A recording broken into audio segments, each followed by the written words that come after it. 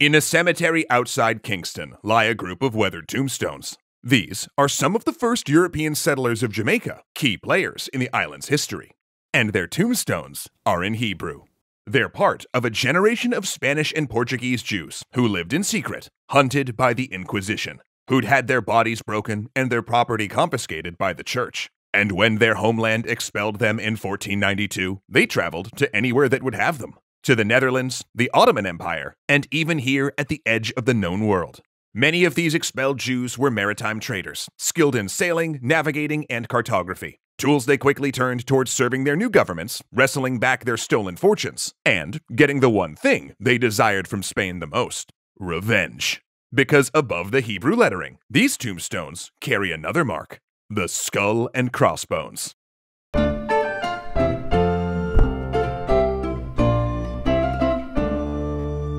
Thanks so much to CuriosityStream for helping us keep history afloat. Before we begin our swashbuckling historical tale, a quick caveat.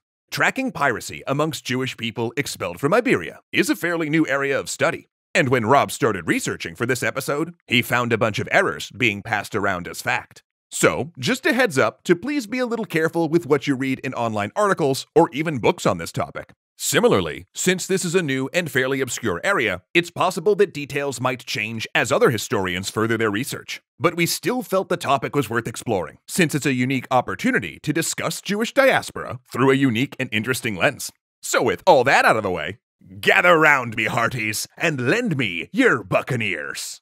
Sorry, not sorry.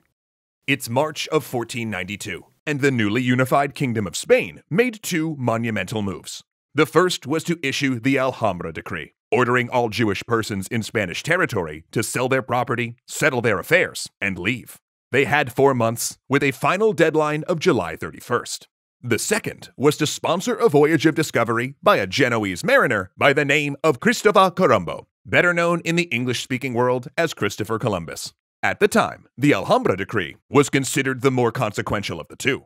In fact, Columbus's own diary of the voyage began by noting that he received his orders for the expedition, quote, "in the same month in which their majesties issued the edict that all Jews should be driven out of the kingdoms and their territories."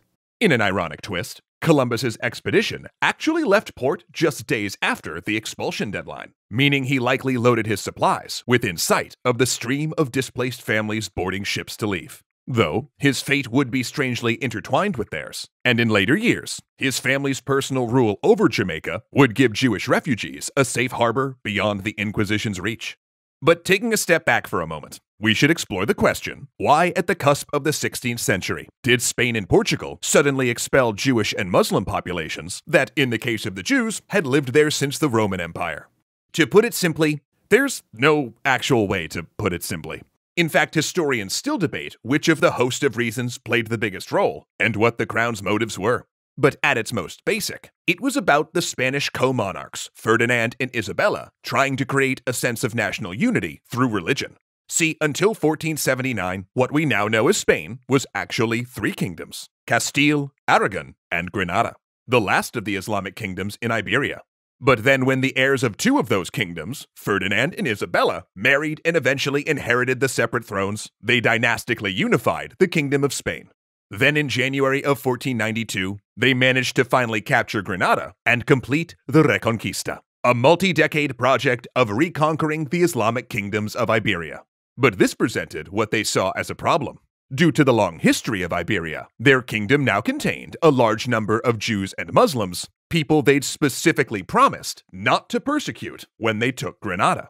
Complicating this issue was a large number of Jews who had converted to Christianity, the conversos, or new Christians. Many of these were legacies of anti-Semitic massacres that swept Spain in 1391, when mobs rampaged through Jewish communities, murdering any who refused to be baptized, and forcing 200,000 Jews to convert, leaving only 100,000 practicing Jews in Spain. Some conversos genuinely considered themselves Catholic after a few generations, while others identifying as Christian still kept ties to the Jewish community or cultural practices. And a minority became what were called Marranos, or in modern works, crypto-Jews, people who appeared to convert but continued to practice Judaism in secret. And finally, there was also the Moriscos, or Muslim converts. Now, at the beginning of their reign, Ferdinand and Isabella viewed themselves as protectors of the Jews, pushing forward policies meant to shield them from mobs of Catholics whipped up by anti-Semitic preachers. But their policies amounted to keeping the Jews safe by also keeping them separate. Heavily Jewish districts, not exclusively Jewish before, became ghettos with curfews. Jews were barred from certain trades, had to wear visual signifiers of their status, and could not hold office over Christians. The idea was to make life as a Jew so difficult they would convert. But what really concerned the crown were the conversos, the new Christians. Ferdinand and Isabella constantly worried that the Jews, or the crypto-Jews, were, in the terms of the time, Judaizing these new converts, causing them to return to their old beliefs. Though even secure converts were not safe from periodic massacres. For example, in 1473, a girl of a wealthy converso family disposed of some water out a window and splashed a sculpture of the Virgin Mary, triggering days of rioting and murder. Despite this, many Jews and conversos had a thriving middle class, and even some served in the court. Many Jews worked in the maritime trade and were well known as navigators and cartographers. But eventually, this success only brought more jealousy and official scrutiny. To inquire into the spiritual health of these conversos, in 1478, Ferdinand and Isabella appealed to Pope Sixtus IV to open an inquisition, a type of temporary trial by questioning body meant to root out heresy and convince those with wayward beliefs to confess and rejoin the church. This, they thought, would stop the mob violence. Now, inquisitions had happened periodically in the Middle Ages, but the Spanish Inquisition would become something entirely different. A permanent bureaucracy that existed for over 3 centuries, essentially operating as a secret police. Inquisitors would arrive in an area and announce their presence, inviting anyone to confess to heretical beliefs or Judaizing. They'd also collect secret denunciations against members of the community, make arrests based on them, and hold the accused for months or even years, during which time the accused was supported by the revenue of their property, which the Inquisition also seized. Then followed a trial, which might involve judicial torture and a sentencing. A conviction could mean imprisonment, years below deck in a slave galley, or participation in an auto da fe, a grotesque public execution ritual where the convicted were paraded in ceremonial clothing before, in the best case, repenting, or in the worst case, being strangled or burned at the stake. In other words, Jews couldn't win. If they were openly Jewish, they risked being murdered by a mob, and if they did convert, the Inquisition could arrest, torture, and execute them on the flimsiest of evidence.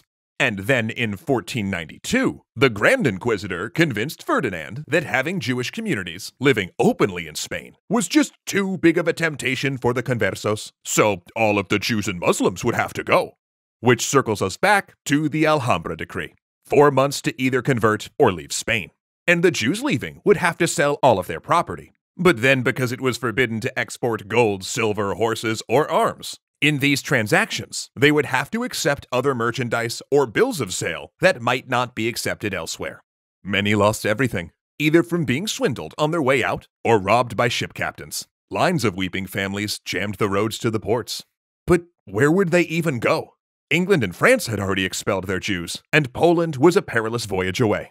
So many, rejected by Catholic Spain, turned to the relative tolerance of the Ottoman Empire, the Netherlands, and as soldiers and settlers at the edge of the Spanish Empire, where these abused, disaffected sailors and merchants could live in a measure of safety while turning their skills toward a new goal, making the Spanish pay.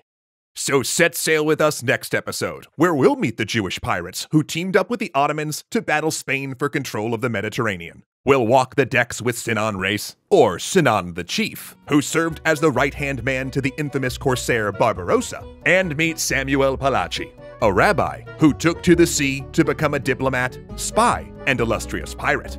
Till then, though, see you on the horizon. But you know, I do think it's time we blow this scene, get everybody in their stuff together, okay? 3, 2, 1, let's jam! What the heck am I talking about? Oh, I don't know. Maybe just a little episode of the Nebula original series working titles I crafted about the beauty and effectiveness of the Cowboy Bebop opening sequence. Seriously, have you seen the opening? It's phenomenal. I would argue, and I do, that it might be the finest example of priming your mind for a show in television history. Now, I've been wanting to do a video essay on that series for so long, and I'm super excited that Nebula helped make my space bounty hunting dreams come true. And you can check it out right now over on Nebula. the By Creators for Creators platform we became a part of earlier this year. And in addition to original content like my aforementioned Bebop breakdown, and our extra history on Tipu Sultan we've been telling you about, you'll find tons of other original content by YouTube's other top educational creators. Folks like Legal Eagle, Jordan Harrod, and Jacob Geller. And because our sponsor CuriosityStream believes so much in this edutainment ecosystem, they've partnered with us at Nebula to create a phenomenal 2-for-1 deal. For less than $15, you get access to both Nebula and CuriosityStream for an entire year. And that's not a trial, that's not a sample. It's the whole massive catalog of creative content, all there at your fingertips.